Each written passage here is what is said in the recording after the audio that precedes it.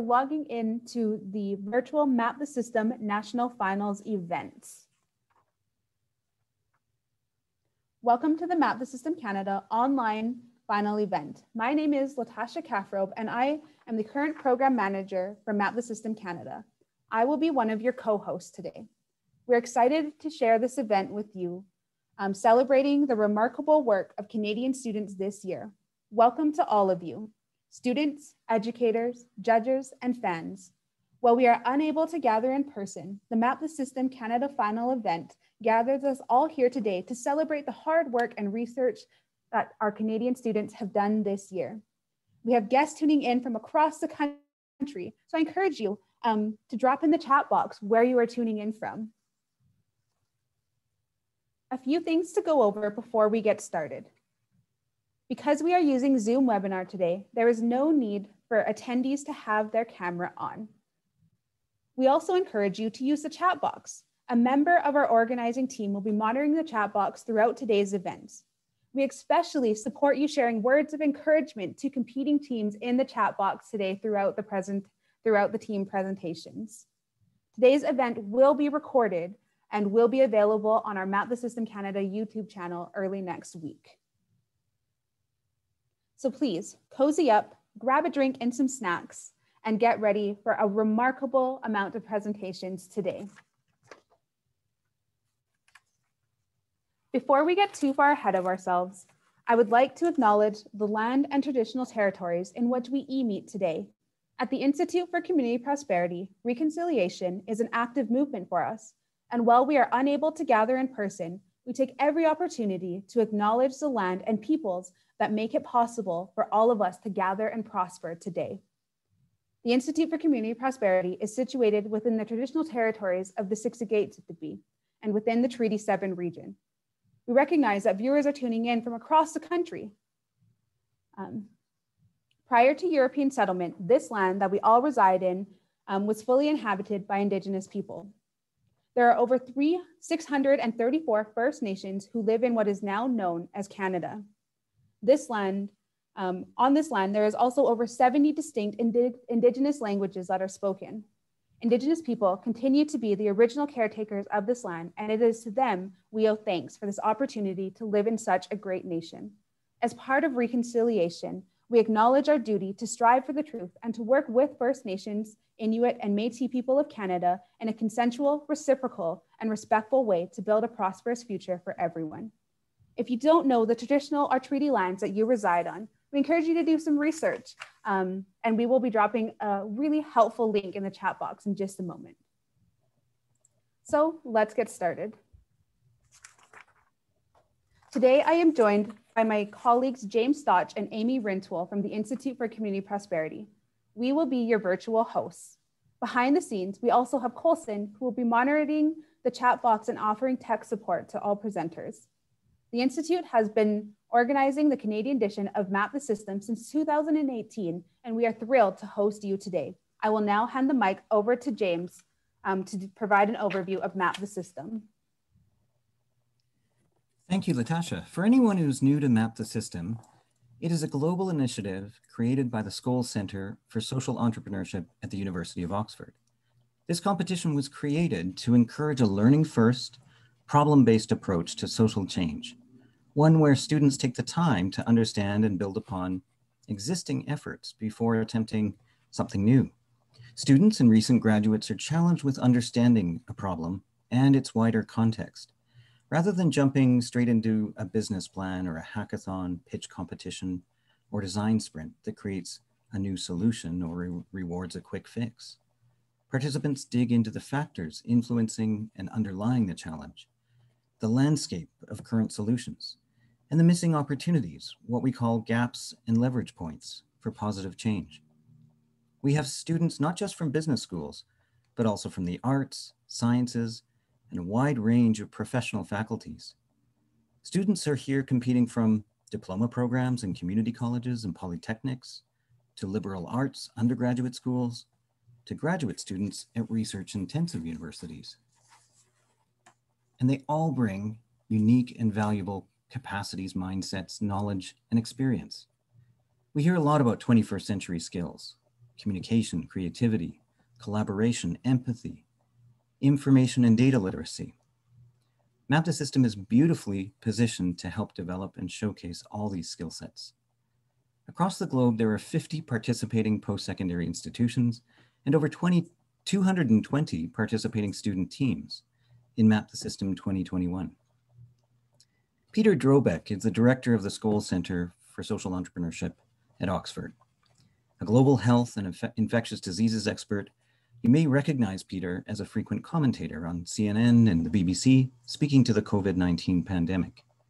He sends his well wishes today to participating students in this video message. Greetings from Oxford. I'm Peter Drobeck, director of the Skoll Center for Social Entrepreneurship. And on behalf of the Skoll Center, Said Business School, and University of Oxford, welcome to the Canadian final of Map the System 2021. I want to congratulate everyone who participated this year, and especially the 16 teams who have reached the Canadian final for your extraordinary hard work under obviously very challenging circumstances. This has been a year for Map the System like no other, and the fact that you've all come this far is an extraordinary testament to your passion, to your hard work, and to your commitment to the social and environmental issues that brought you to Map the System in the first place. Now, Map the System is all about equipping ourselves with the problem-solving tools and leadership skills to engage with wicked problems. And wicked problems are all around us.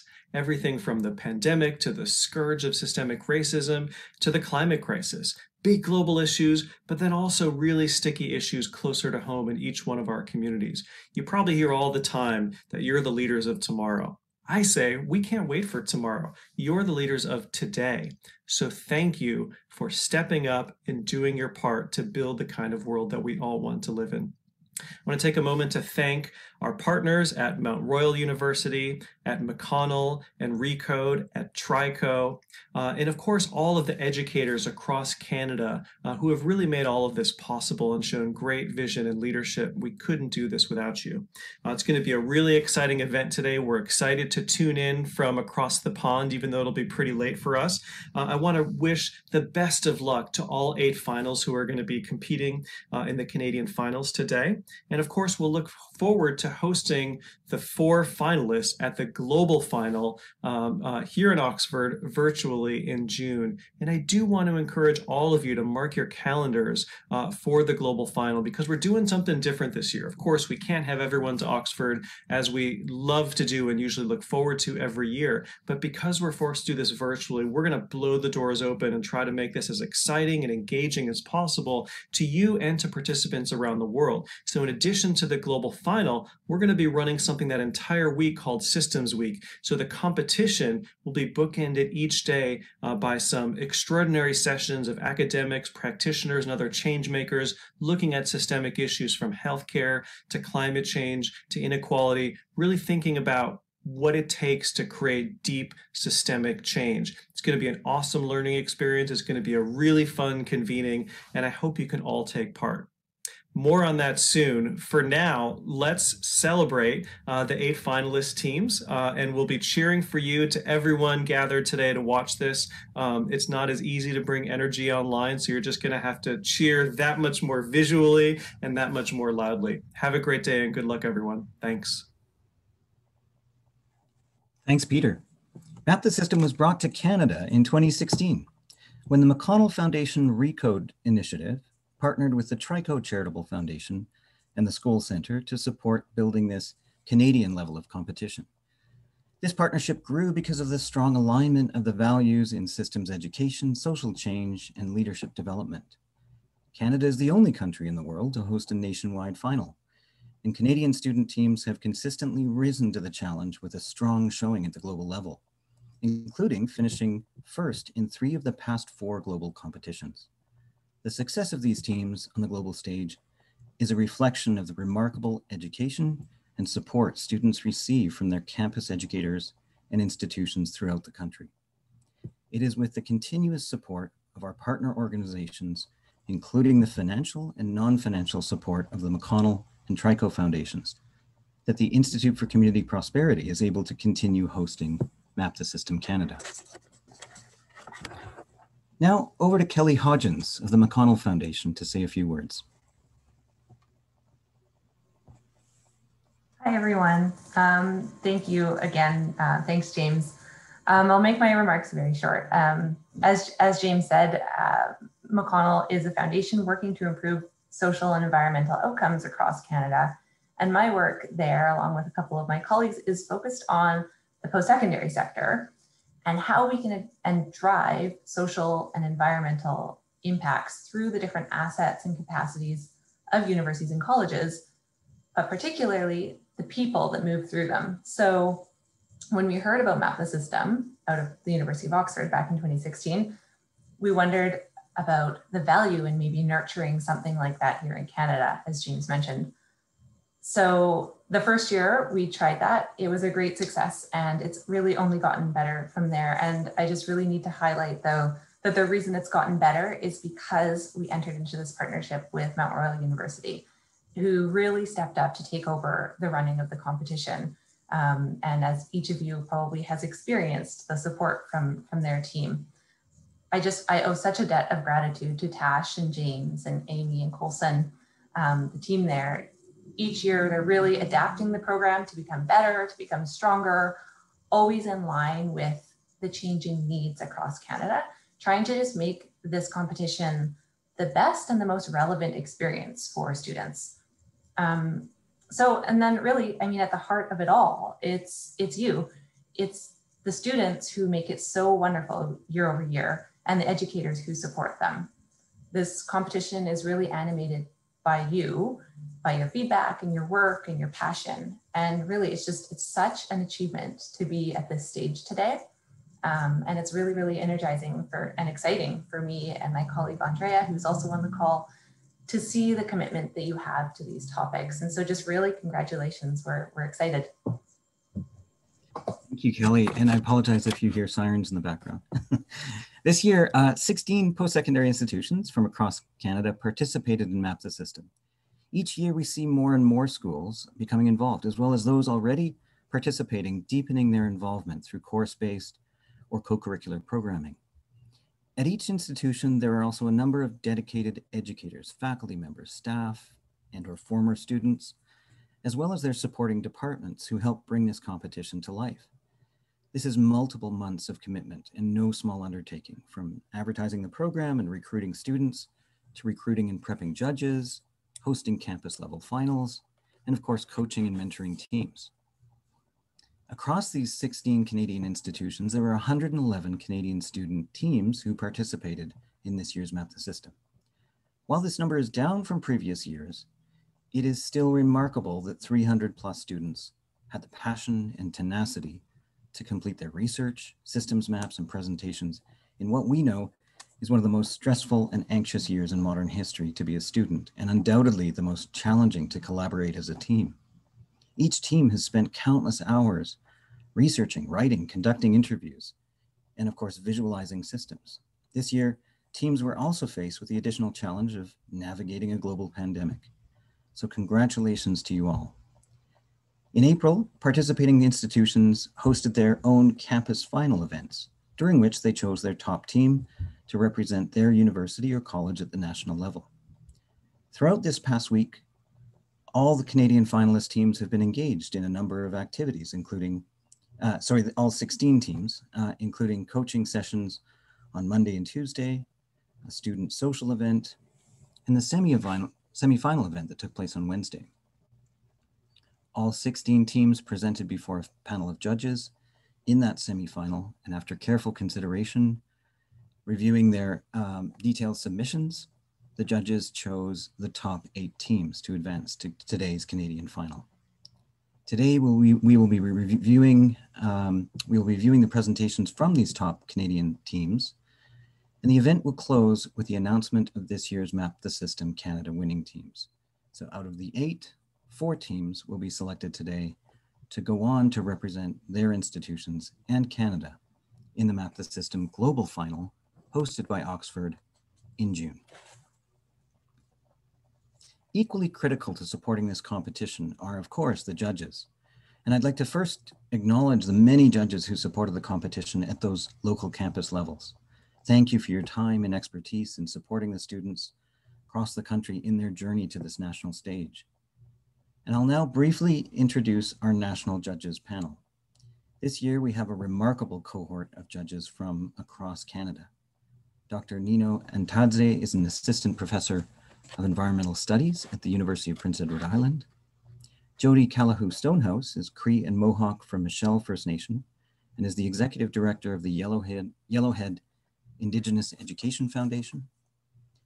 Alexia McKinnon, a citizen of the Champagne-Anishinaabe First Nation, is the director of Indigenous Business Programs at the BD School of Business at Simon Fraser University. Anna Johnson is the Network Engagement Manager at Ashoka Canada.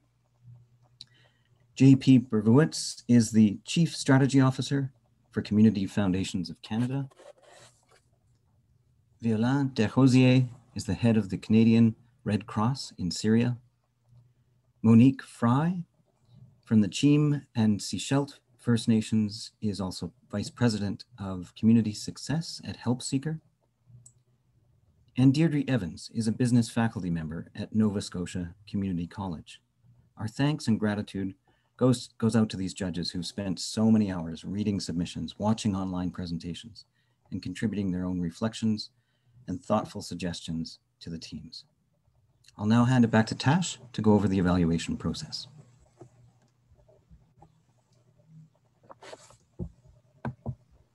Thank you, James. The presentations that you will be seeing today are only one component of the competition. In fact, the majority of the work that teams do go into the creation of a visual systems map, a 3,000-word research analysis, and a detailed bibliography. Each of the written submission materials are evaluated on the following criteria: an application of a systems thinking approach, understanding of the challenge landscape, an understanding of existing solution efforts, identification of gaps and leverages of change, and key insights and lessons learned. Each team has spent countless hours researching, conducting interviews, and mapping systems over the past 4 months. The systems map, research analysis, and bibliography account for 70% of the team's final score. Like James had mentioned earlier, the judges have been busy this week evaluating the written submission materials of every team. If you are in, during today's event, the teams will be presenting live their 10-minute presentations. This is the last component that teams are to prepare as part of Map the System. The presentation is a part of the competition that most mimics a business pitch competition. In the 10-minute presentation, teams are required to demonstrate their understanding of a broader system in which their challenge exists. What are the root causes of the problem? And what might be the elements necessary for transformation? Participants are not asked to provide a solution, but rather to highlight an understanding of the current state of their challenge. In their presentation, teams should be able to articulate the new perspective that systems thinking brings to their complex challenge, highlight any assumptions, systemic patterns, connections, gaps, and potential leverages of change that the system analysis has surfaced. It's no easy task, and so you are in for a great list of presentations today. So some of you might be wondering, what are teams competing for? Teams that are presenting today are competing for the opportunity to represent Canada and their institutions in the global Map the System final hosted by Oxford University. Today, the judges will be selecting 4 winning teams. Along with becoming a global finalist, the top 4 teams today will be rewarded with a $2,000 cash prize per team. There will also be an opportunity for you, the audience, to select 2 audience choice winners today. The audience choice winners from Room A and Room B will be given a $250 Canada Helps gift card to donate to a Canadian charity of their choice. Details about the audience choice voting process will be provided later on. Now let's meet the finalist teams. For today's final, teams have been divided into 2 rooms. In Room A, the following teams will be presenting: Mount Royal University, the University of British Columbia, Wilfrid Laurier University, and Humber College. In Room B, we will have Trent University, the University of Sherbrooke, University of Alberta, and the University of Waterloo. If you haven't had a chance to choose which room you would like to view, please take a quick look at the teams that will be presenting in each room. Good afternoon, everyone. This presentation is on fossil fuel workers facing a low carbon future in Alberta, Canada. I am Mitchell and I'm with my partner, Jenna. Unfortunately, our other team members could not make this due to other commitments. We are environmental science students from Trent University with strong backgrounds in the physical sciences. However, we decided to take the challenge of addressing the socioeconomic impacts facing Albertans. Mitchell and I would also like to respectfully acknowledge that we are coming to you from so-called Burlington and Orillia, also known as the traditional land of the Mississauga of the Credit and the Mississauga Anishinaabe.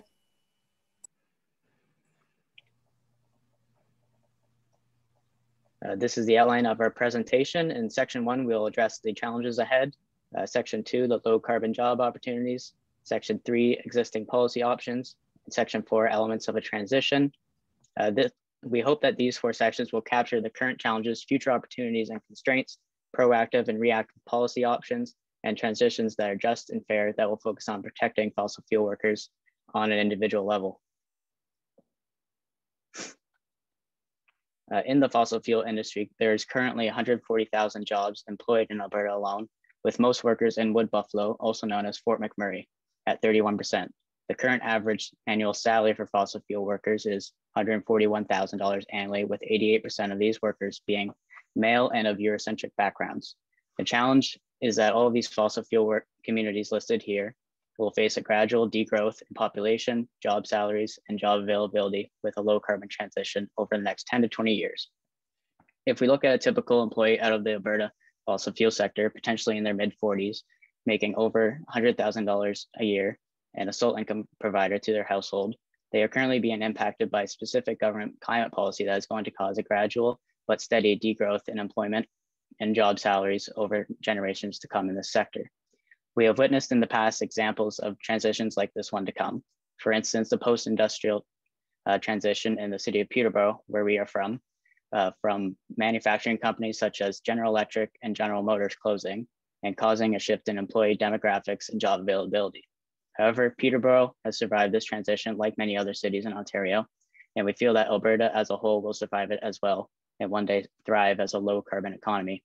That is why the system we created strives for the transition to be equitable and inclusive of all employee demographics.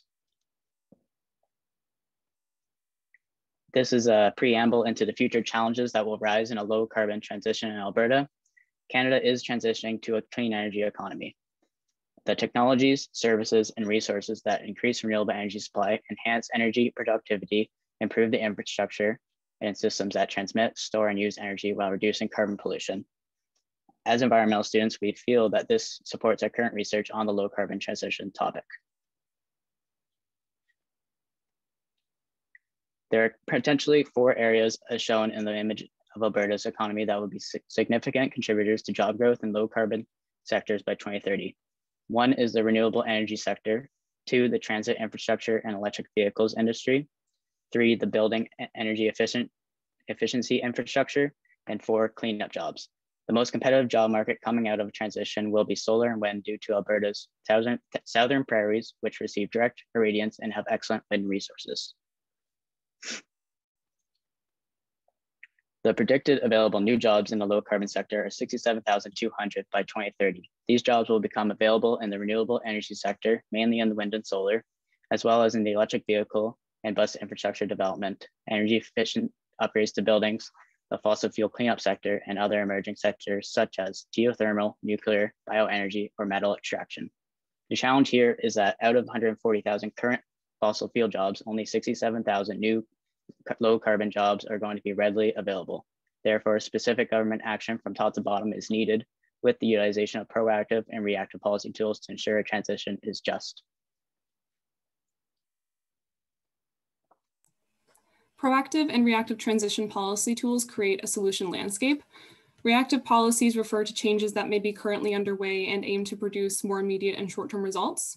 And one example of a reactive policy is pension bridging.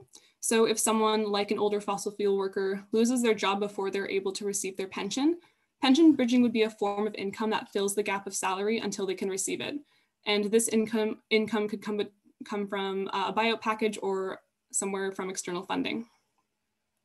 The second form of policies are proactive transition policies, which are anticipatory and aim to solve a problem in the long term, usually after reactive transition policies are implemented. And one example of a proactive transition policy could be labor market modeling. And this is where models would project what skills and qualifications may be needed for future renewable jobs. And there are two main barriers and challenges to a clean energy labor force in Alberta. The first barrier is skill shortages, and this refers to the inability for employers to recruit employees with the required skills. And these are likely to occur due to a number of factors, including lack of training, lack of transferable skills, qualifications, licensing, and the mobility of workers. The second barrier is a risk of layoffs and early retirement, as many oil and gas workers in Alberta will retire or relocate to new areas or industries. And this would be unevenly distributed throughout the communities that rely on economic activity from the oil and gas sector.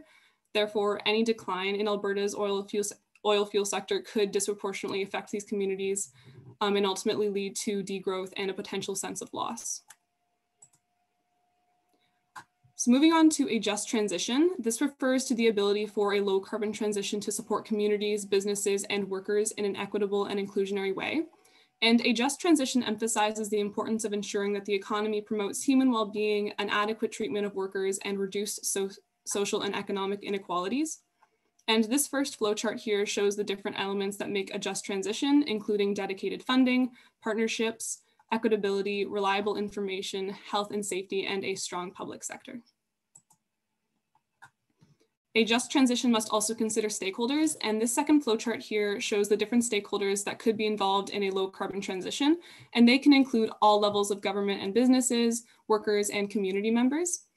And in order to achieve a just transition, stakeholders need to engage in social dialogue between themselves to identify their acceptability of low carbon industries. So for our concluding piece, the impacts of transitioning toward a low carbon economy extend far beyond the workers that are directly employed in the industry. And a just transition is necessary to minimize the impacts on people and communities while also ensuring that there is a smooth climate transition. And as many other environmental students may consider the fossil fuel industry in Alberta as a destructive sector upon the environment and social issues, the reality is that the workers are intelligent and hardworking individuals with families to support that deserve to be treated with an inclusive and equitable transition in the future of renewable jobs. Thank you. Excellent. And 2 minutes to spare. Well done. One question from one of the judges. Hi, my name is Jody Callahoo Stonehouse. Lovely for your presentation. Well done. My question for you this morning is, I'm wondering where you see the narrative or identity around the oil industry used as a leverage, and or how to make systems change through the process of people's identity. You talked about well-being. What happens when people's identity is connected to this notion of being an oil worker? Did you think about that in the system? Did you want to tackle that, or shall I go for it? If you have something, you can go first. Yeah, for sure. So it wasn't something that we necessarily really put our full heads into research it. We mostly just acknowledge that any kind of change in community could impact communities or individuals' social well-being.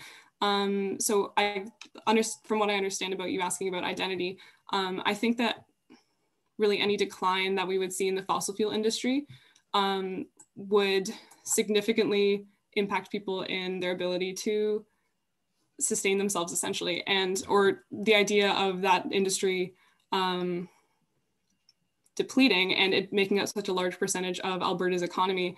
I think that can be really scary to a lot of people, and I would expect that it has a lot of backlash, and I think that's kind of what we're seeing already. So in short, to answer your question, people would experience that sense of loss from these jobs that they really define themselves with, and would be more hesitant to maybe adopt these global and national climate policies. If I might chime in there real quick, the same thing has happened 20 years ago. So in the cod fishery collapse in Newfoundland, as an example, a lot of those people, hardworking people over there, lost their identities due to that. And they relied on a lot of them rely on the fossil fuel industry now as their identities. So the same thing, same transition is bound to happen with Albertans in fossil fuel sector. But definitely the identity of is going to be affected. Thank you for your work. Thank you, Jenna and Mitchell. So while Adam and Amandine are getting set up with Sherbrooke, I'll mention as well that the 4 judges that are joining us here are Monique, Deirdre, Anna, and Jody. So thanks for being in our stream. So next up will be Université du Sherbrooke and Adam and Amandine. Whenever you're ready, you can begin. Yeah, I'm just taking a moment to share my our PowerPoint. Sure, it takes a few minutes. Take your time. These transitions are a good time for people to have a bio break too, by the way.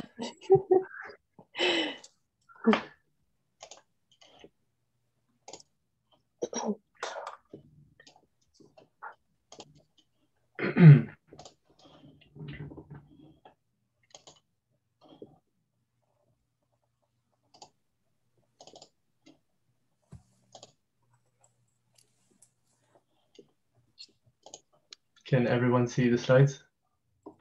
Yeah, it's not in the presentation mode though. Yep. Okay.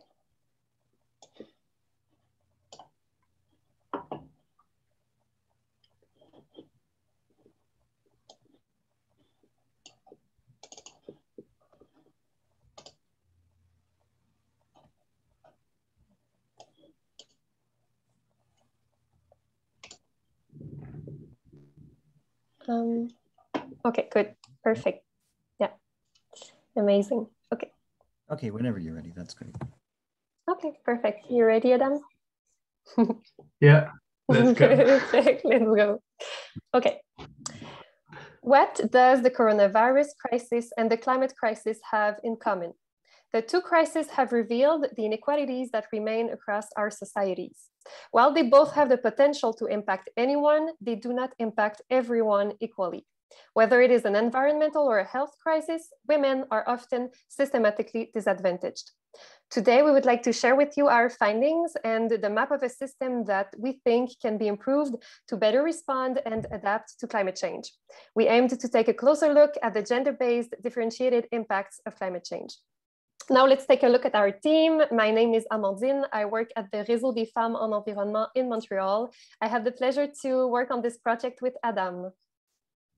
Thank you, Amandine, for the introduction. Same here. Yeah, so my name is Adam. I'm a PhD student in electrical and computer engineering. I am definitely here to learn more about social and environmental challenges. So let's take a look at climate change in Canada. Canada is actually one of the world's largest polluters, in the top 50 in the year 2019 per capita, and half of its greenhouse gas emissions come from the oil and gas industry and from transportation. The consequences of climate change in Canada are seen in the forms of rising air and ocean temperatures, shrinking glaciers, extreme weather events, and it can definitely have an impact on the economy when it comes to the degradation of infrastructure. But now let me ask you this question again. Do you think that the impact of climate change on different people, do you think that climate change impacts different people in an equal way? Well, you've guessed it, the answer is no. Climate change is not gender neutral. I first would like to say that we recognize that the gender we use here is limiting, since it is binary and it doesn't take into consideration non-binary people. It is a limitation we face in research, since it is the way gender is portrayed. Also, we want to emphasize the importance of taking an intersectional standpoint and recognizing that each person's complex identity affects how they are impacted by climate change. The combinations of income, race, disability, gender, and sexual identity affect people's experiences of climate change. We focus on gender here, but you don't want to forget the impact of intersecting identities. So women across the world are the most impacted by climate change. The fact that their their rights are not recognized in several regions of the world reduces their physical and economic mobility, their opportunities, and it accentuates their vulnerability. In developing countries, women are more directly dependent on natural resources to survive. Having to travel longer distances to collect water, for example, increases their workload. Also, following extreme weather events, there is often a noticeable increase in gender-based violences, such as domestic violence. Another example is the fact that the work related to caring for people is mostly carried out by women. It's often unpaid work, such as psychological support and the role of caregiver during summer heat waves, floods, etc. When it comes to psychological impacts, a study carried out in Saguenay following the floods in 1996 showed that the psychological consequences were greater for women. But when it comes to decision-making, we see that even though women are more impacted by climate change, they remain underrepresented in the decision-making in scientific spheres. For example, only a third of the 2,000 experts who reviewed the IPCC special report on global warming were women, and of the 86 experts who wrote the report, only 38% were women. Now, men and women have different attitudes and perceptions when it comes to climate change. According to a local-based Quebec study, it showed that 31% of men today rely on technology to solve climate change-related problems.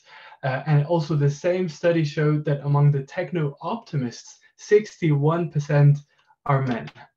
Now, the system. In our system, we identified many stakeholders at the international level is the United Nations. It definitely is one of those stakeholders that understand the link between gender equality and the adaptation to climate change. It facilitates intergovernmental negotiations, and it definitely provides scientific assessments on climate change to world leaders and participating countries, which brings me to the second stakeholder, which is the federal government. It sets targets for greenhouse gas emission reductions by certain dates, it creates plans, and it definitely is one of the stakeholders with the biggest impact as it interacts with pretty much all the stakeholders in our map. Now, also indigenous communities, they have more knowledge, they have a different vision, and they definitely have more connectedness to nature. So they represent an important source of information for the federal government. Also, industry. Now, when you think of industry, you have to remember that the #1 priority is economic growth, which definitely compromises their eco-responsibility. Now, individuals, lifestyle changes such as recycling, composting, or buying local products can definitely have an impact on a large scale. Now we see that there is a broken link between the two last stakeholders because women's organizations and environmental groups tend to work in silos. In Quebec, the Réseau des Femmes en Environnement and Annie Rochette conducted the research with interviews among women's groups and environmental groups, and they have found that climate change is not a main area of concern for women's groups, and that gender and climate change is little known or little invested by environmental groups. Also, by emphasizing the individual's responsibility in tackling climate change, with most eco-friendly products marketed to women and the fact that they are disproportionately responsible for the domestic sphere, there is a risk of overburdening women with the duty of saving the planet. Then when we look at our stakeholders together, we see that the stakeholders with the most power or impact when it comes to tackling climate change are places where women are often underrepresented. For instance, in Quebec, women represent 24% of the public services industry, 22% of the transportation sector, and 26% of the manufacturing sector. Now, solutions. We have identified many solutions, but then we're going to only focus on those who are most relevant, like individual actions. So we've mentioned it earlier, recycling, buying eco-responsible products, but then putting the onus on individuals has the risk of increasing this mental load for women. Gender balance, another solution is gender balance in decision-making instances. So having more women represented, but then as of now, men are still overrepresented in scientific and decision-making bodies. Now, government incentives and environmental policies are actually truly great efforts. And one of the examples is purchase incentive, for instance, for zero-emission vehicles. But then again, Canada is not able to meet its GHG target. And at the provincial level, at the federal level, the reports and the action plans, like the plan for a green economy, which is a Quebec plan, there is a lack of gender-based analyses. Now, green technologies. Everyone gets excited about an electric vehicle or a solar panel, including myself. But then again, thinking that technology is the only solution excludes so many other people from being part of the solution.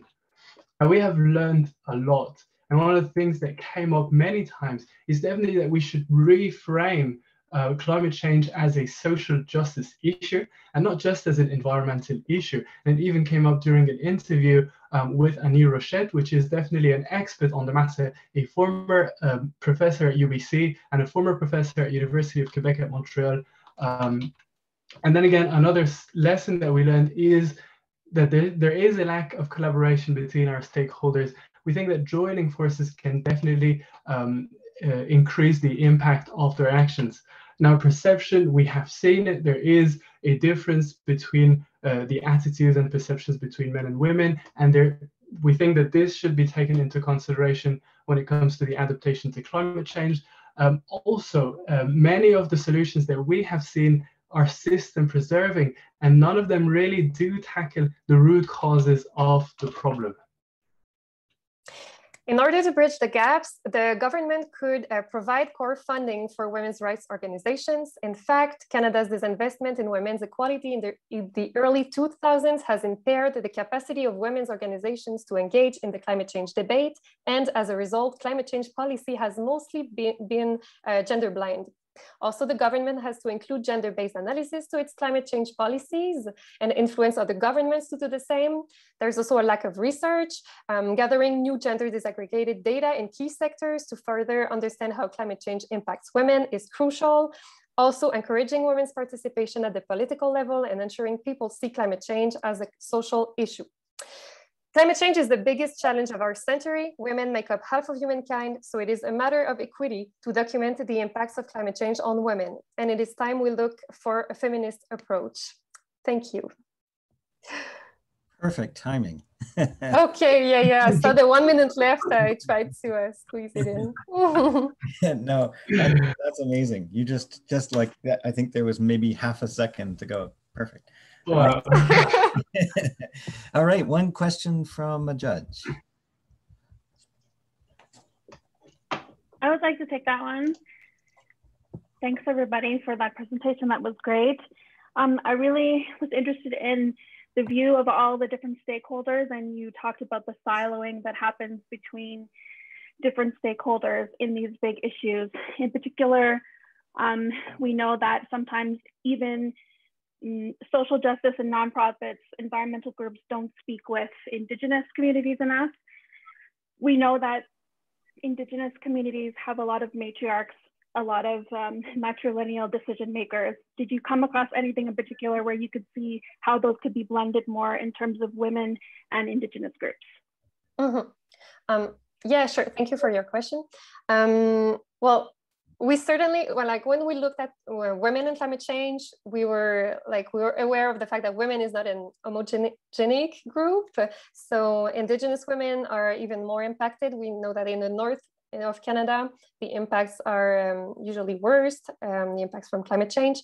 And so we know Indigenous women are more impacted. We also know that they have, I think Adam mentioned it, they have usually more knowledge regarding their environment, like traditional knowledge. And this knowledge is it's so important to take it into consideration because it's different from scientific knowledge. It's a different kind of knowledge, but it's still very important. Not sure if I answer your question correctly, Adam. Actually, I do have something to add, if I may. So honestly, excellent question, because it also touches many of the different aspects of our topic, which is the fact that some of the underlying root causes can definitely touch the structure, the patriarchal structure of our society, right? And then you talked about matriarchy, which is definitely very interesting. And we've had an interview with the co-founder, actually the founder of a university in nature, actually that's a new style of education, where they focused a little bit more on the connection between human and nature. And then essentially, yeah, they confirmed the fact that, you know what, women definitely have a different connection with nature, and having them in positions of power or decision-making instances can definitely be very interesting. So. Thank you so much. Great. Great, thank you, Adam and Amandine. Thank you. We'll give a few minutes now for University of Alberta to set up. Now's a good time to hit the washroom if you want a quick break for anyone.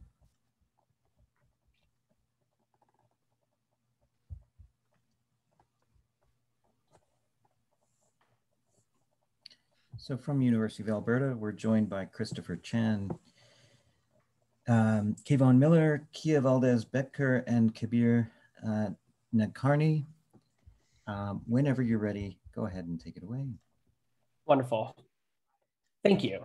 So before starting our presentation, we wanted to acknowledge that we are speaking to you today from Treaty 6 territory. As our project touches on communities, including Indigenous ones, we first wanted to acknowledge the heritage of the land that we live on. So as a professional in the field of sustainable energy, I was very disappointed when I learned that Congolese cobalt mines have severe human rights violations. The US is very worried about critical minerals for electric vehicles. Chinese factories are abusing ethnic Uyghurs in the Xinjiang region, and Indigenous communities in the Northwest Territories are actively opposing new mines. What connects all of these news headlines? It's the renewable energy sector. As the world moves towards net zero emissions by 2050, the renewable energy sector is growing fast. The amount of installed renewables projects is expected to grow by more than 500% by 2050. However, even with massive developments in green energy, we believe that we cannot achieve a true climate reset because, as the prior stories revealed, renewable energy can cause numerous social and environmental problems. In light of these problems, we believe that we need to think beyond just carbon emissions. In the renewable energy supply chains of the world, green is not enough. Good morning, judges, hosts, and audience members. My name is Kabir, and my colleagues are Christopher, Kia, and Kayvon. For this year's Map the Systems Challenge, we wanted to ask, why can't the global renewable energy supply chain implement regenerative practices? Regenerative sustainability is a new framework that considers not only environmental responsibility, but also holistic social well-being. Now, how did we answer this question? Our scope is global because the supply chains themselves are global. And so we limited this massive scope by not looking at the electricity grids. Instead, we focused on wind, solar, and batteries because these renewables are expected to grow the most in the next 30 years. Next, we did a literature review and conducted interviews with stakeholders and experts. We also drew on Kabir's work experience in the renewable sector. A key part for us was integrating equity considerations into our approach, and so we sought out appropriate sources from minority communities, such as the Indigenous Clean Energy Network and women. We proceeded to create our stakeholder map and identified the renewable supply chain as the primary chain. And then we realized that there were many other groups of impacted stakeholders, such as financiers, labor, regulators, and civil society and citizens. We analyzed the power dynamics between these stakeholders, and three emerged, represented by these different colored lines shown here. These are roles, blind spots, and vested interests. Based on these power dynamics, we came up with four key insights, as detailed here in the screen highlighted portion of our visual map to the right. First, minority voices such as those of Indigenous people, women, and youth are consistently marginalized in the renewable energy sector. Second, supply chain networks are a source of competitive advantage. Third, accountability is paradoxically lost when stakeholders share responsibilities. And fourth, cycles of apathy and relapse perpetuate the non-regenerative status quo. So with an understanding of our stakeholders, how do we now link these power dynamics to the problems they face? We identified three types of structural gaps. First, cultural and mental divides, which are foundational worldviews that inhibit the growth of renewables. Second, knowledge and skill gaps, which are voids with inadequate data. And third, policy and resource shortfalls, which worsen capacity in the path to a regenerative supply chain. And detailed descriptions of various subproblems related to these three gaps are shown in the map here. We created a turbine model to show the relationship between these gaps and came up with 2 insights. First, these 3 gaps converge on externalities, which are global spillover effects. So think negative social determinants of health and human rights violations. Second, these gaps entrench and exacerbate one another. These complex feedback loops stop us from realizing a regenerative supply chain. After we looked at our stakeholder analysis and then designed our turbine model to look at some of the underlying challenges, we knew we needed to come up with a solutions landscape. So we wanted to look at the current attempted solutions as well as the fundamental levers of change which can make real systemic change in some of the areas we've identified. And we came up with 4 themes. The first of these is enhancing supply chain transparency. Why is this important?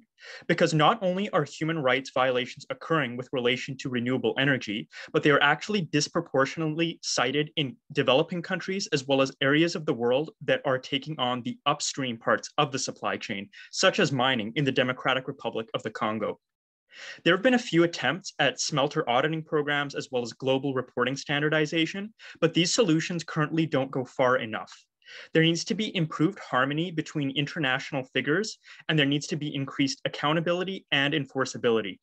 Also, there needs to be the use of auditing and certification practices such as auditing QR. We believe that intergovernmental organizations, as well as renewable energy companies, are key stakeholders who can spearhead this theme. Secondly, coordinating design and development. The reason that this is crucial is because what's the point of having clean energy if those technologies are not being taken proper carriage of at the end of their lives? So new recycling technologies for notoriously difficult to disassemble components like wind turbine blades or the panels on solar panels are being introduced. And there are some attempts at extended producer responsibility, especially in Europe, which essentially mandates that a manufacturer or a designer of a renewable technology product also must take carriage for its end-of-life considerations and waste management. However, if we were able to increase the open innovation ecosystems, we'd be able to increase research and development into some of these techniques, and we'd also be needing to have improved policies for international cooperation. So investors and intergovernmental organizations, again, are stakeholders who can make a lasting impact here as we move to a climate systems reset. Third, building human capital. This is one of the themes that was most prevalent in a lot of our interviews, especially one that we had with Meredith Adler, who's the executive director of Student Energy. And she really emphasized to us how important it is to get women, youth, and BIPOC communities involved in the energy transition, because currently they're on the fringe and they need to be in the center and they need to be consulted more.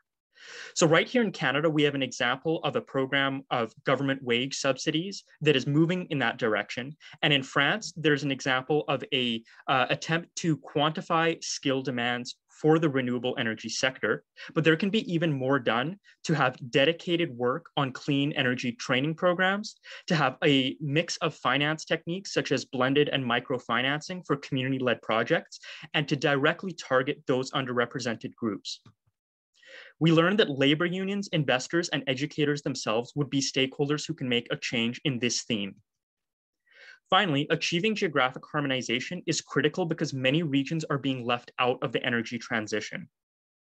Right now, there's been some attempts at mitigating or nullifying some of the externalities that are at the center of our turbine model, but we believe that even more needs to be done. And we wanted to draw attention to 2 in particular, one of those being upstream health solutions, which could mitigate some of the negative social determinants of health, as well as the seeking of true community buy-in, which is typically free, prior, and informed consent.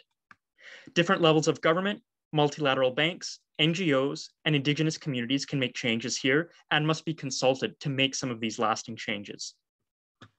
So of the 4 themes that we identified, we believe that addressing geographic inequities would be one of the prime starting grounds because of the fact that intergovernmental organizations right now have a lot of leverage to make positive changes there. So what has our group learned from all this? From our turbine visual, we saw that the challenges in the sector are linked by deep-rooted undercurrents that treat the consequences of the supply chain as an unfortunate and relatively minor cost of doing business. From our stakeholder analysis, we realized that this entire supply chain, especially traditionally marginalized groups, are siloed by different beliefs and incentives that discourage cooperation. Through reviewing our current solutions landscape, while showing glimmers of hope that change can occur, They fall short to create effective global change. For limitations and future avenues for this research, first, regenerative models should be explored for other emergent renewable energies like hydro and geothermal. Second, deeper partnerships with local communities is needed, especially Indigenous and minority communities who are often left out of the mainstream academic approaches. Third, robust and sweeping recommendations are difficult to make because global supply chain interventions are greatly affected by hard to predict events, such as geopolitical events and evolving technological changes like new energy storage technologies. The renewable sector has an opportunity to grow the right way and avoid perpetuating the attitudes, behaviors, and practices that contributed to the climate crisis in the first place. This is why, for a true climate reset, green is not enough. Thank you for your time. Excellent, right on time. Thanks so much, U of A. One question from a judge.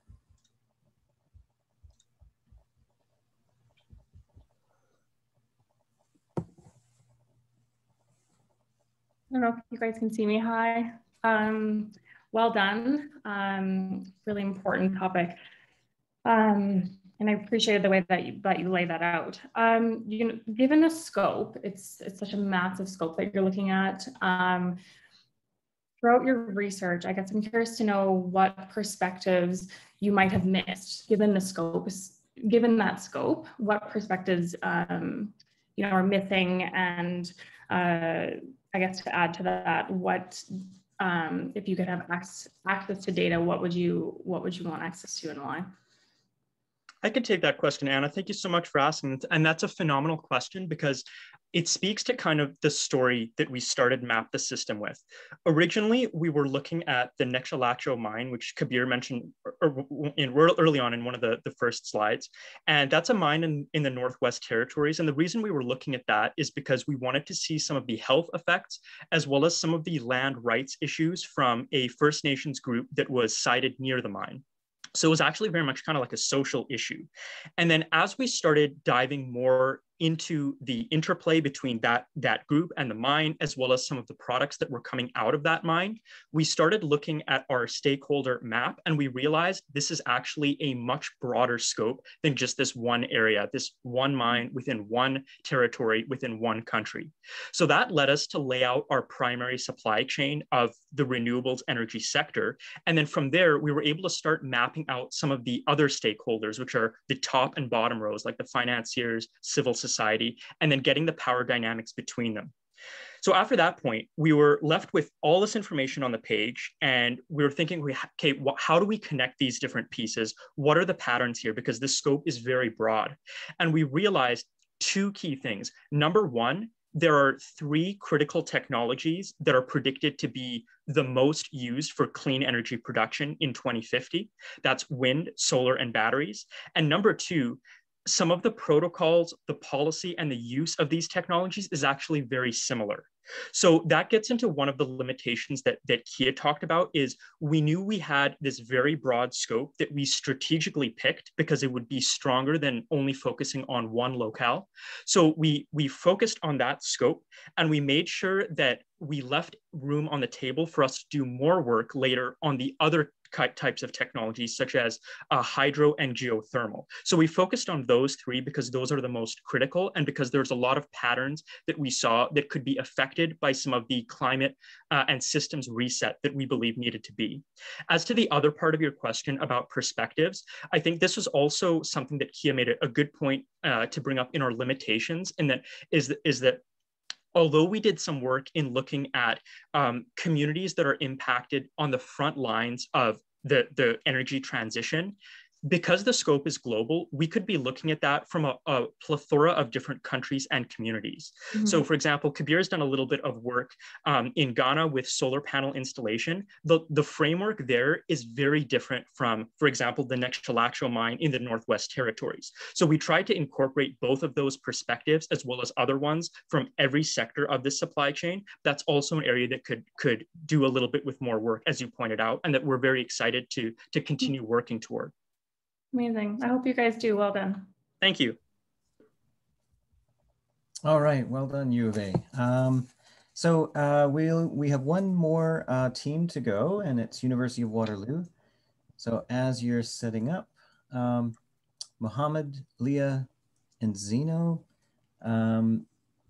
Give you a few minutes.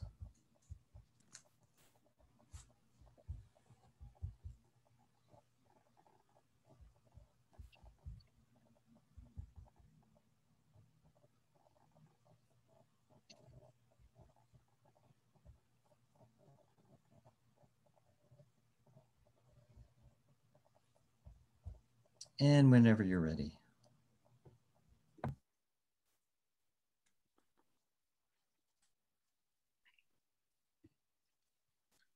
Hello, Leah, Zeno, and I will focus on the problem of foreign labor issues in Malaysian palm oil plantations, where 80% of the workforce is made of migrant workers, many of them working age men from desperate circumstances in their home countries. The laborers in the plantations were facing adverse working conditions even before the COVID crisis, and now the weak links in the system protecting workers are being exposed, despite considerable efforts over the past decade to improve conditions. News reports and human rights activists have highlighted many stories of misery and financial woe for workers, with stories of forced labor violating agreed to contracts.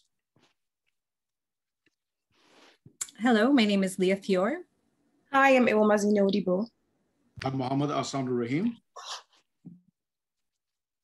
With experience in teaching, banking, and auditing, we recognize our biases and strengths in analyzing this critical topic. We understand that there's no single explanation for the precarious situation that many labor find themselves in, but instead is a culmination of issues with the system under which their livelihoods depend.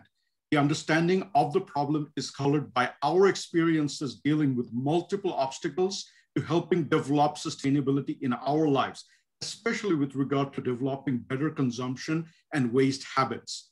There has been government intervention in the recruitment and transfer of labor with mixed results. There are agreements such as the RSPO to develop sustainable palm oil, which have come under significant criticism. Considering the key sources of knowledge from the issue and our experiences, we can surmise that the best way would be to involve all the key players. This being a global issue, we seek to identify leverage points that enable a uniform alleviation of key problems with the supply chain of palm oil without transferring responsibility. Given that the scale of the use of palm oil is truly mind-boggling, we have taken a systems thinking approach.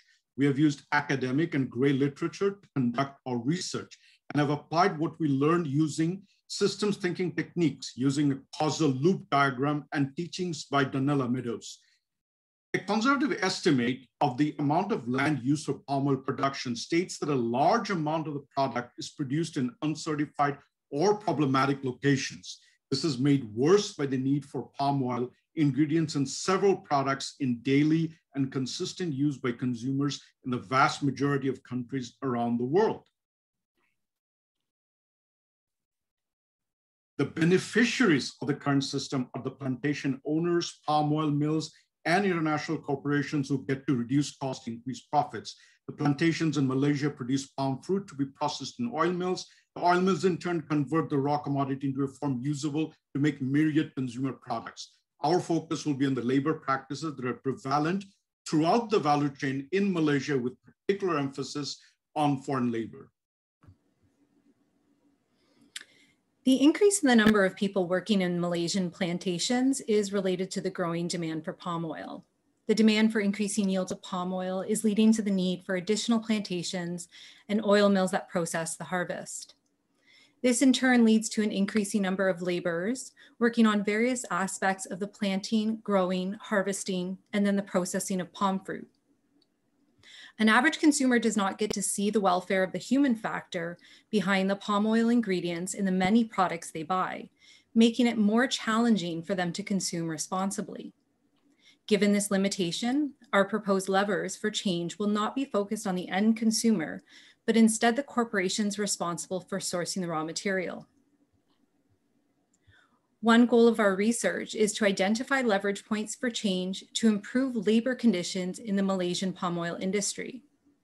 We use a causal loop diagram consisting of labor-related elements specific to Malaysia, those are represented by light green nodes, and global market forces elements, represented by light purple nodes.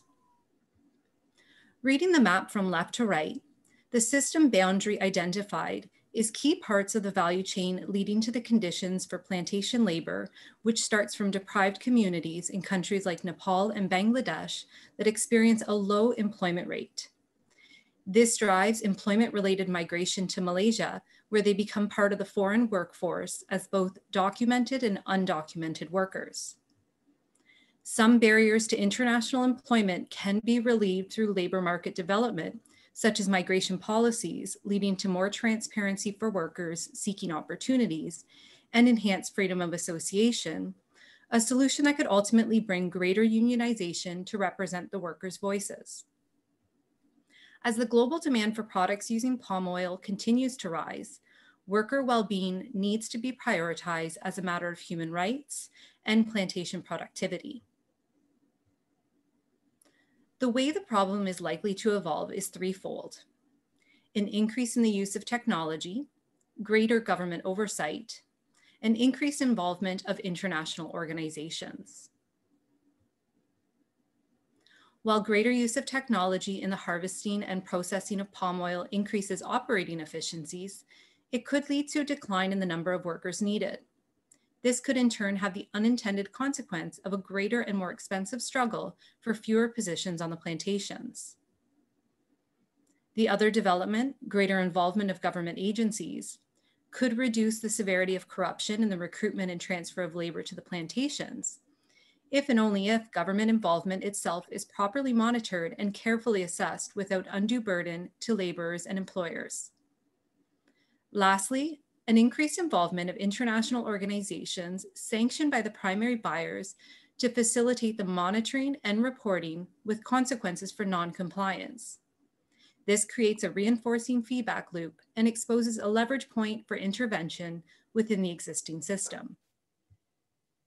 Interpreting the causal loop diagram from the previous slides, we identified 3 out of the 12 leverage points presented in Donald Meadows' book, Thinking in System, that are relevant to our research. Considering the time frame and the need for immediate relief, we identified both short and long-term leverage points, listed from the least effective to the most effective.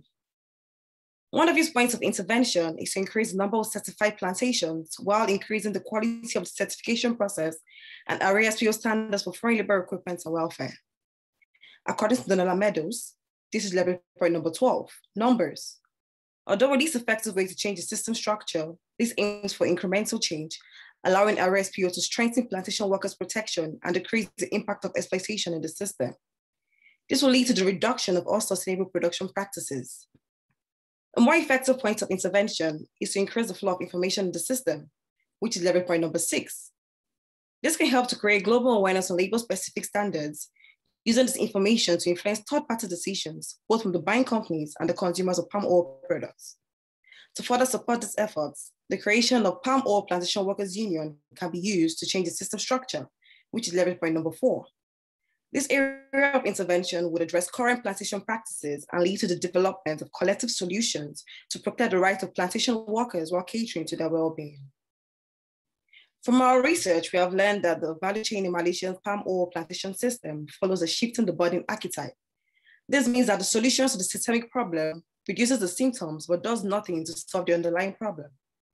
To fully address the gaps in the Malaysian palm oil industry and its production system, more emphasis must be placed on the labor criteria to tackle the underlying labor issues. RSPO needs to be strengthened to develop a more dynamic framework to monitor palm oil plantations and reduce the precarious working conditions in Malaysia. Furthermore, accountability and transparency are key factors to consider, as improving reporting standards is important for buyer and third-party involvement, and it's also critical for consumer education. Lastly, documentation of local workers is crucial in changing the system structure. By reporting through organizational sustainability lens, socially responsible production patterns can be practiced in Malaysia, and the protection of labor rights can be achieved by promoting safe and secure working environments for all workers, including these migrant workers. All these can contribute to Sustainable Development Goal 8 in Malaysia, which is decent work and economic growth. In conclusion, Through our research of the Malaysian palm oil industry, we have learned how to apply system thinking tools to solve complex problems that impact multiple stakeholder groups. We have also learned that solutions can be applied through incremental and consistent timely changes to provide greater outcomes within the existing system and enhance efforts put forward by key stakeholders in Malaysia and globally. We conducted our research holistically, recognizing that proposed solutions applied in Malaysia needs to be replicated in other regions, given that palm oil is being produced around the globe. We based the proposed solutions, which we addressed as the leverage points in the previous slide, keeping in mind that we aim for scalability at a global level, at a global system level, rather than addressing the issues solely at the country level. Thank you. Thank you, Waterloo. Amazing timing as well. Right on time. Great. One question from the judges. So I think it's my turn to answer or to ask a question. So I wanted to ask you about when you talked about creating the Palm Oil Planters Union and this idea of structural change for migrant workers. When we think about the relationships and networks across the system and the very nature of migrant workers, how do you think creating this union will work to create future stability because of the interconnected aspect of that system?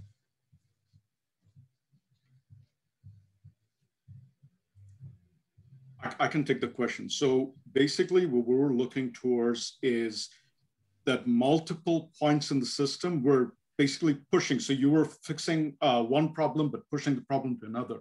So the burden, the shifting the burden archetype was basically a very important part of it. It helped us analyze that we need to have small changes, but they have to be throughout the system, unionization, where these workers' voice was represented. And I think that was something that's common to a lot of the presentations today, is that we're going towards sustainable development, but a lot of voices are being left out. And Canada is particularly vulnerable to a lot of these issues, right?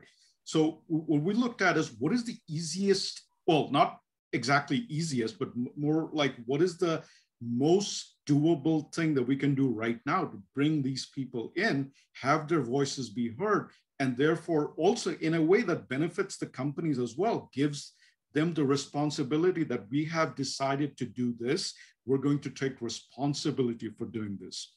So it leads to stabilization, it leads to a voice in the system, and more importantly, it leads to a more sustainable mechanism for social welfare.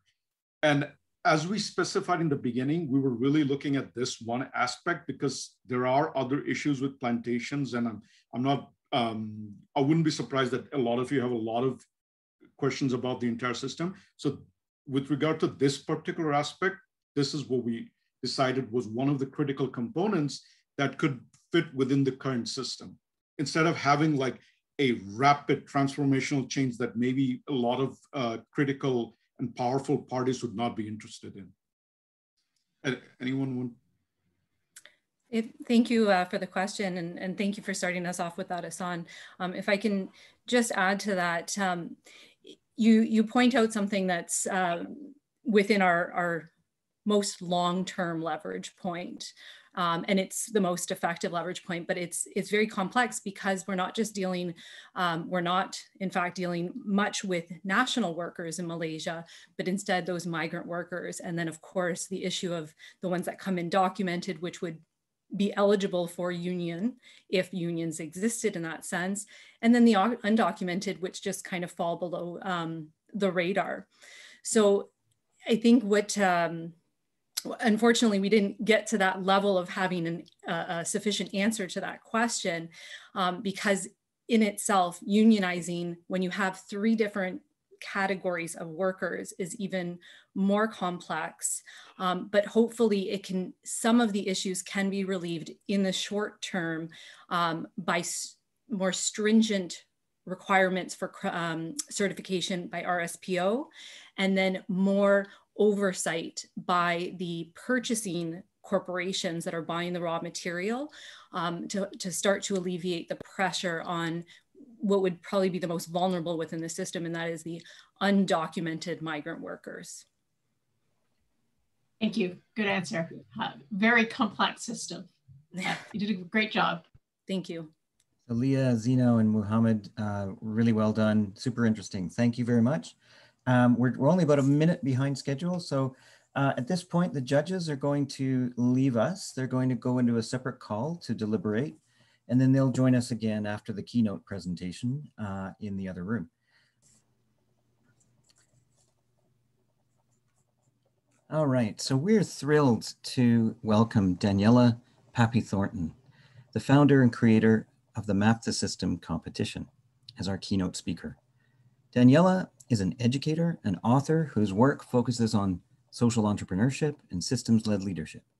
Daniela has served as a lecturer at Yale School of Management, at the Watson Institute, Oxford Said Business School, where she was the deputy director of the Skoll Center for Social Entrepreneurship.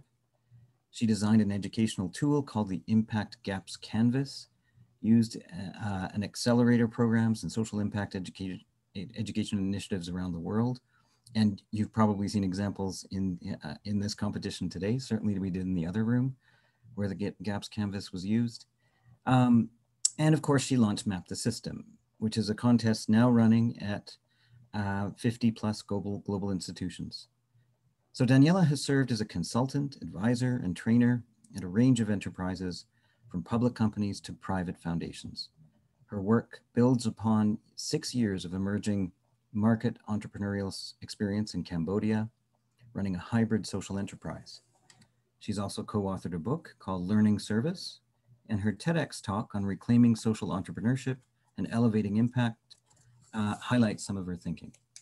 So having the privilege of collaborating with Daniela in creating the Student Guide to Mapping a System, alongside our former colleague, Anna Johnson, I can speak firsthand to Daniela's humility, grounded approach to learning, and ability to challenge and push students to embrace their change-making potential, but without taking on a heroic persona.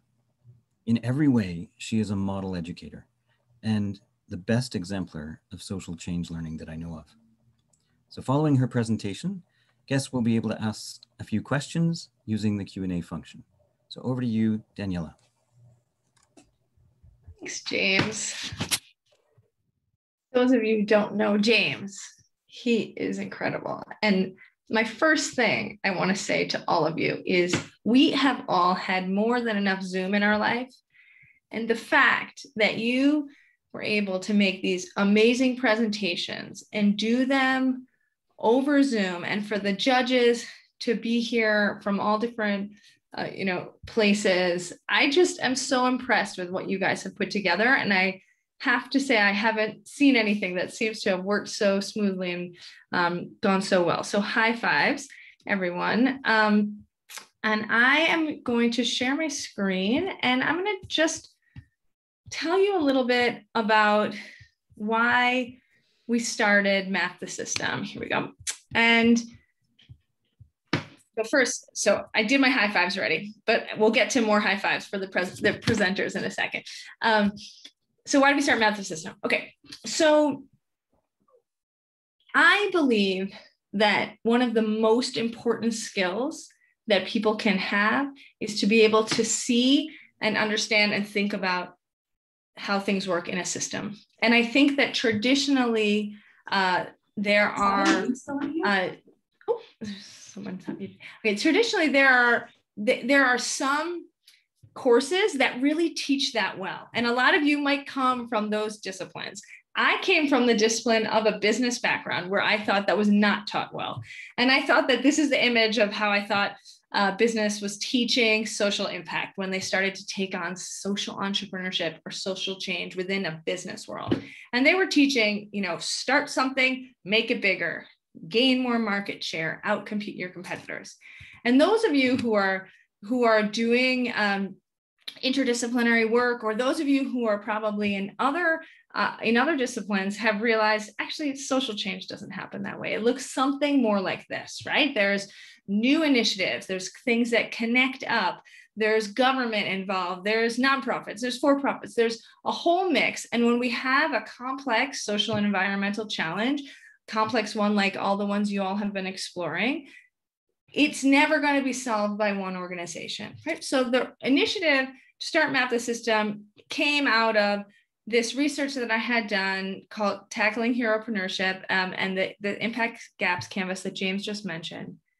And the Impact Gaps Canvas is the frame, the initial frame for Map the System. It said, how can we create a contest where we can incentivize people to not compete to say, here's how I'm going to solve this problem, but instead to incentivize people to really deeply learn about and understand a problem within a system, what's happening, what's holding it in place, what are the numbers, and also incentivize a learning of who's already trying to solve this so that people can identify gaps. And you guys have done that so beautifully today.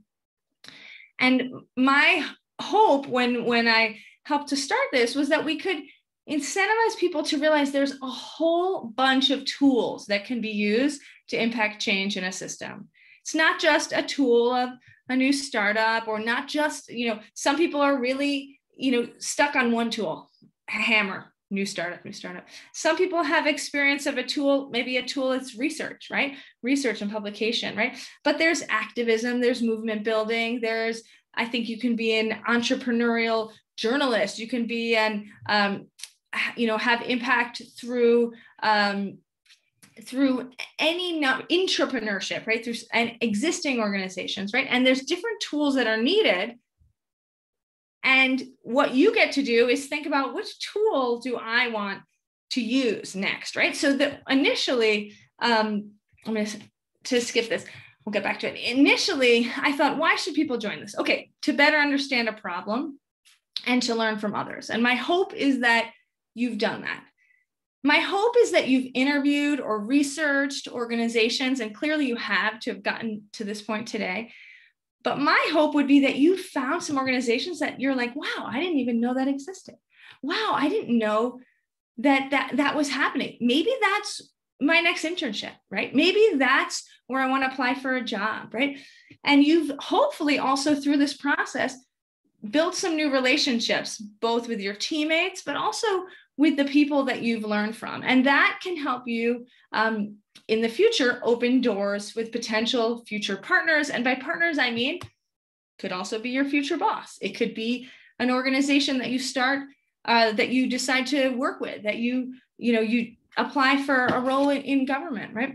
So these relationships, the number one thing I think you have as an asset right now, those of you who are participants, is that you are a student.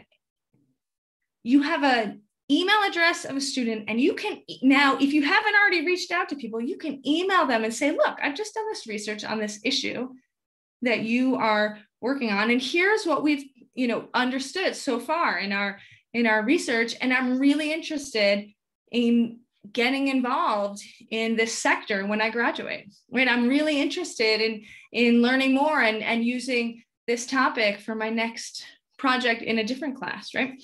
And those relationships will really be able to serve you well if those are the doors that you'd like to open, if this is the work you want to do in the future.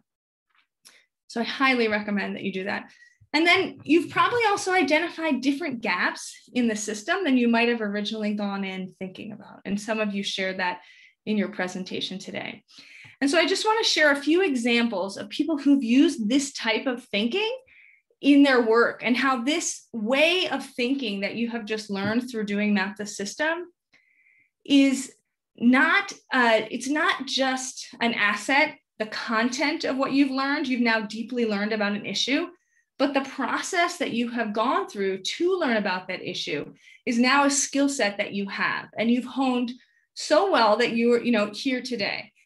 And people are in need of that skill set in sectors, all across the different sectors. So you've had some past Canadian finalists who were looking at mental health issues in college, and they identified a different gap. And you've probably heard about their work. And they said, actually, we want to now focus on middle school because we've looked at the system, we've identified a different gap, right? Here's a nonprofit, an organization, a social venture that use this type of thinking to identify a different gap. Upon is based in Bangladesh, and they work in garment factories, and they sell low-cost insurance as kind of like a reward system in their little shops that they have in garment factories. So they have shops that sell food and sell all sorts of daily necessary items. And the mostly women who work there, the women who work in the garment factories can come shop. And every time they spend money at these shops, they're able to earn credit towards low-cost insurance. Right?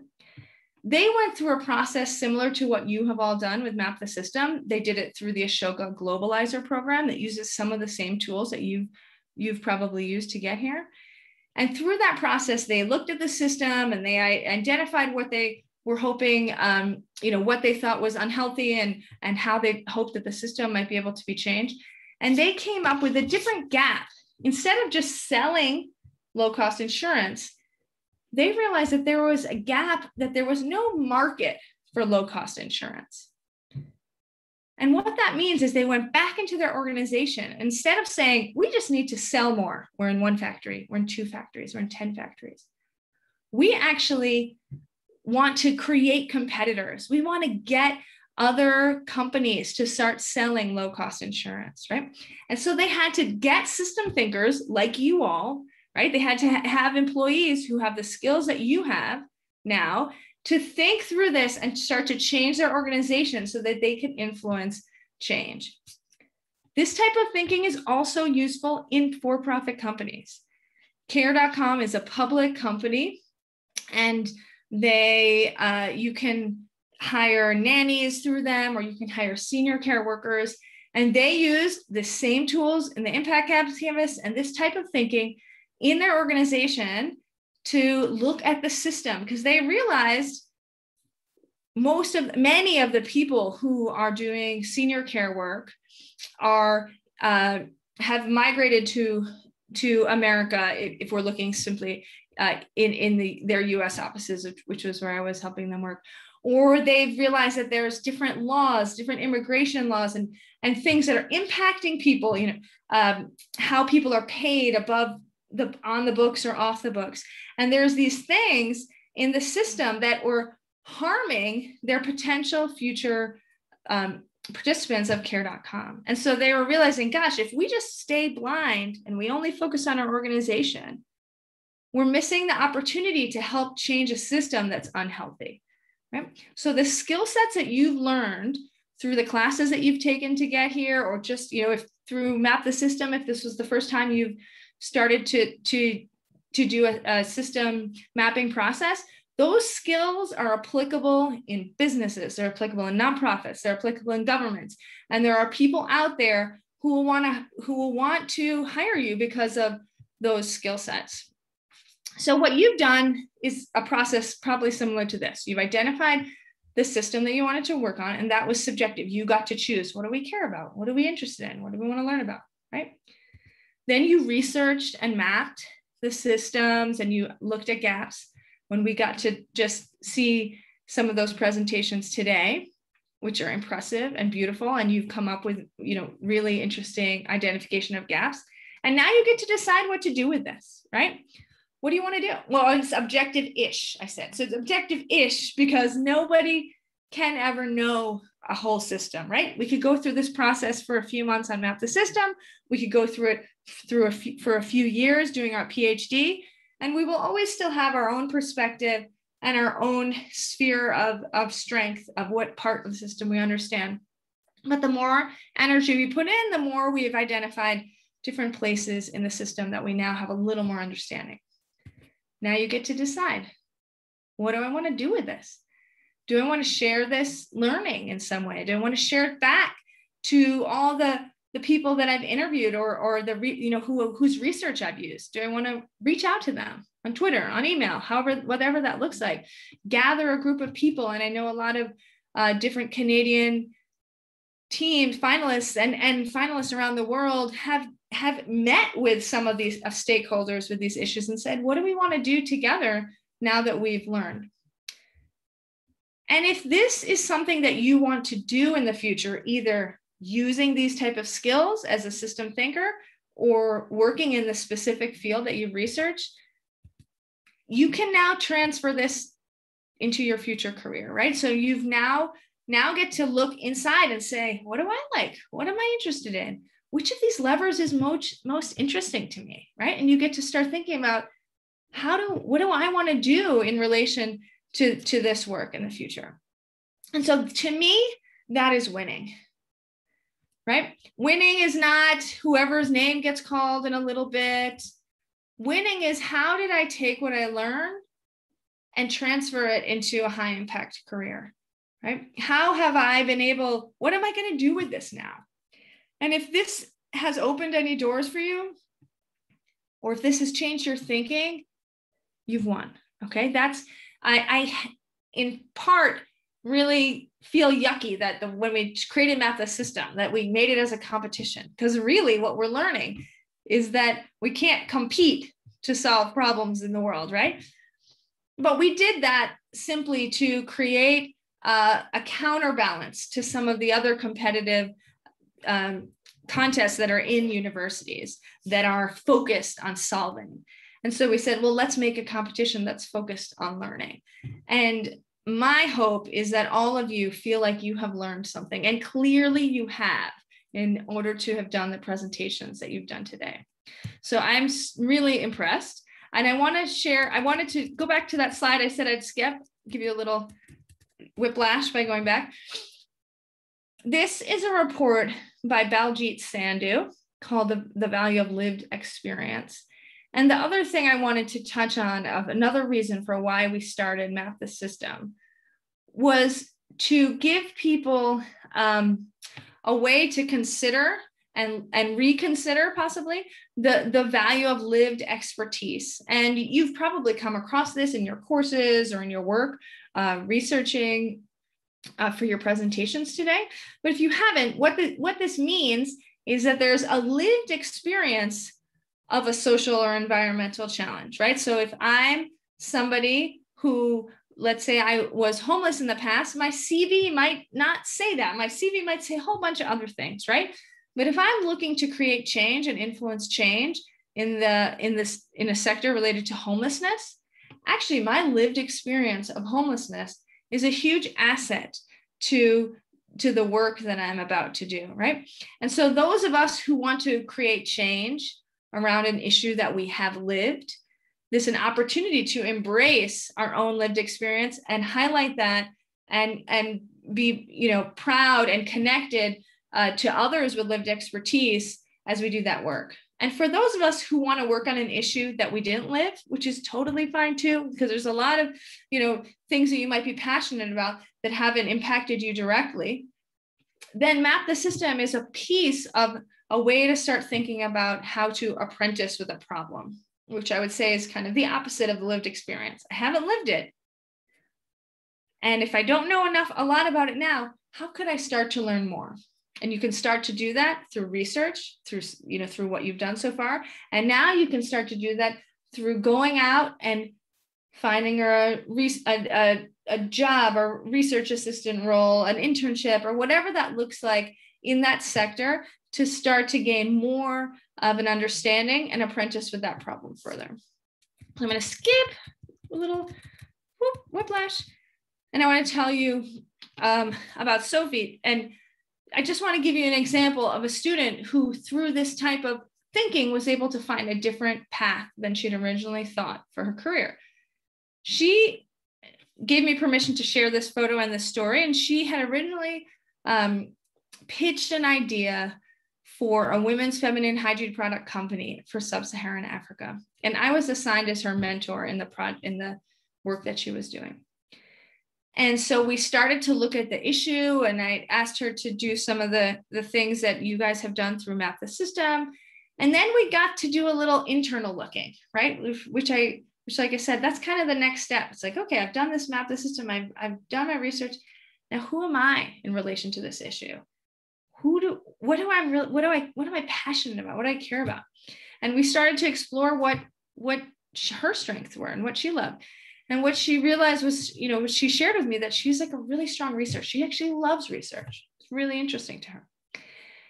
And what we found was, even just in our little bit of conversations that we had done, we'd found that there was more than 20 women's feminine hygiene products in sub-Saharan Africa, just from one nonprofit funder that we had found. They had invested in 20 different models. So there's room for a 21st or a 22nd. But what she realized through this process was, you know what I'm really passionate about? I'm really passionate about this topic, and I don't need to start a new venture. I can look at these 21 and do research and then write a report that says, here's the different models that they're using. Here's what seems to be working and what doesn't, and where they're working and who's selling these products and what they're made out of and all these things, so that when I put that out into the world, whoever starts a new one of these later, or whatever funder is looking to support this work, can read my research and hopefully better support this system of change agents because of the research I've done. And watching her find that connection between an issue she cared about and what she was passionate about and good at was like watching somebody just find their perfect plug that they fit into in the wall. So that is my hope for you. Is I love, there's a quote that says, don't ask what the world needs. Ask what makes you come alive, and then go out and do that, because what the world needs is people who've come alive. So don't go be a doctor because someone told you to be a doctor if you don't like blood, right? There, you have just proven through your work that there are so many possible levers of change on each of the issues that we care about. And so my hope for you is that you can find your place to plug in that feels like electric to you and feels like, wow, I have found my spot. So thank you. And I don't know if we have time for questions. I'm happy to stay for some questions. I don't know if the judges need to come back, but over to you. I don't want to, I know you have another meeting to get to. No, I'm okay for another 10 minutes. I'm good. Okay, great. We're just waiting for word from the judges. Not sure yet if they've made their decision. So if anyone has a question, please just pop it into the chat and let's do it. And I just want to echo, well, so much of what you said resonates, but I had a recent experience where I was chatting with a multi-billion-dollar global company, senior executives, and I mentioned Map the System, and they said, tell us more. And so I kept on describing what it was all about, and they were like, we need that. We need that for our employees. People are not thinking that way often enough, and not enough people. And so what you said really resonates. Like it's really obvious how this applies to if you're working in the public sector or the nonprofit sector, but it may be a little less obvious if you're working in the commercial realm. But yeah, I can certainly say that it really resonates as an important skill set, 21st century skill set, I think. Yeah, and promote it, share it, and really, if you think in this way, people need you. And when I was working with Care.com, like I said, big public company, they said, it's easy for me to hire a website developer. It's easy for us to hire a program manager, but it's hard to find people who really have these skills. So you clearly have them, and congratulations to all of you. I don't know if Tasha's coming on to tell us we need to go, but if there are any pressing student questions or anyone wants to ask, I'm really happy to answer. Go for it. And you can type it in, or you can speak. I don't know how. I've got one question. Thank you, Christopher. First of all, thank you for the presentation. Like I really appreciate the fact that, and like, correct me if I'm wrong, but like what you're saying is like, you don't need to reinvent the wheel and build another 20 wheels to fix a problem. You need to talk to the wheel maker, or you need to consider what other wheels are out there. And so like, I really appreciate how much you communicate the value of systems thinking. I was just wondering, like as an undergrad, if we want to continue this work in the future, like are there places or like programs or like next steps that you could recommend? Because this is really exciting work. Awesome.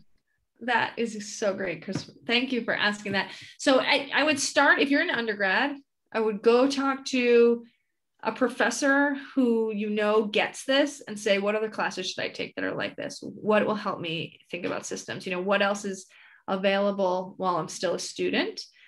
And then when you graduate, there are different programs. Like there's the Academy for Systems Change, there's the School for Systems Change, there's an online, you could start this now, a free course through Plus Acumen that is a systems change course taught by Robert Sigliano that they offer a couple of times a year. So there are other learning opportunities if your institution doesn't have things, but I'm sure there's a lot of tangential things that you could be learning. And then if you have an issue that you care about, now you have a way to start thinking about, who do I want to work with? Who do I want to do an internship with? Do they think about systems already? You know, who you can start, you have questions to start asking, right? That are, instead of saying, you know, tell me about your organization, you can say, tell me, how does your organization interact with other organizations in the sector? Or how does your organization add value to a wider system of change, you know? And if they can answer that, great, it means they can start to think like that. If they can't answer that, maybe they need you so that they can start to think like that, right?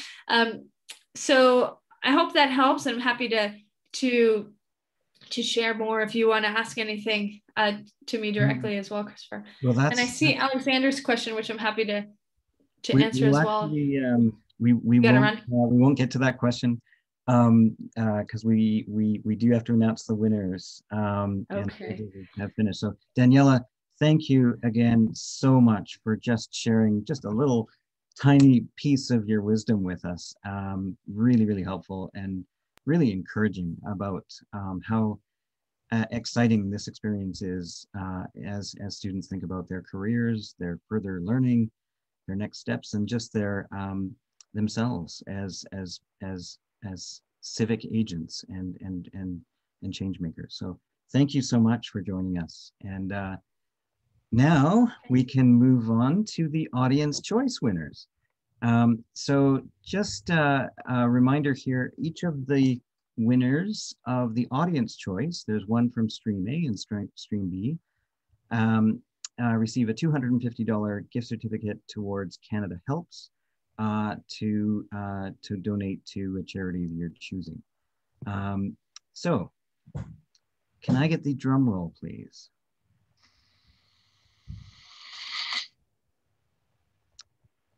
In room A, the winner is Humber College.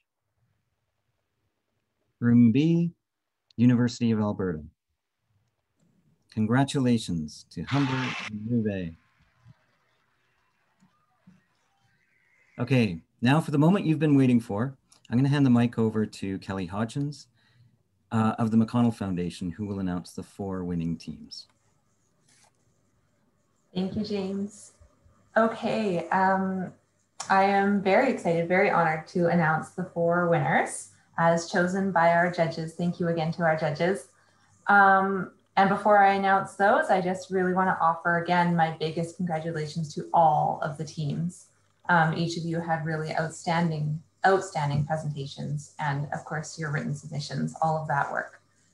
But we have 4 winners, not ranked, just 4 winners who will be going on to the global finals. And without further ado, and in no particular order, I am going to announce the first one. Drum roll, please, Amy. Amazing. And the first one is Wilfrid Laurier University. Congratulations, Alexa and Coleman. Amazing work. Okay. And the next one, second, is moving on to the global final. Drum roll, please, Amy.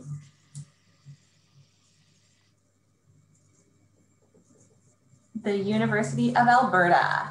Great job, Christopher, Kevier, Kayvon, and Kia.